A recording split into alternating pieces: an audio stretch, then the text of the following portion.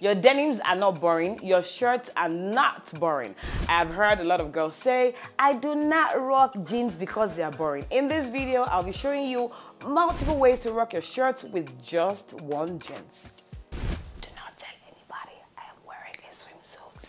The first thing to know is, if you're shopping your shirts, please stop buying the bang shirts. Do something vintage, something colorful, something really exciting, button all the way down. It has a way of giving you that very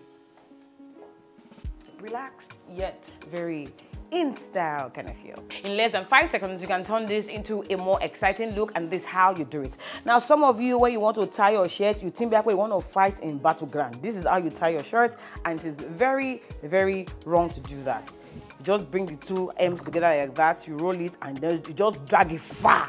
No, it's not a jar. Hello dear, I'm going to show you how to knot your shirt and give you that sexy girly feel that you want. Losing like 3 buttons on your shirt, you take this in and you bring it out here from under. Then this one on top, you take it through the same hole and then let it go inside.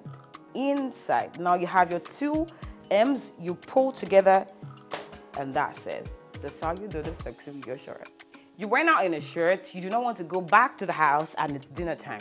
Easy stuff. I'm going to show you how to do sexy in less than 5 seconds in the same shirt. First, we're flipping the shirt around. Flip the shirt around. You know what to do.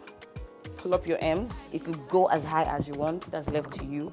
For me, I just want it right on my waist because it's very important that you accentuate your waist as a girl.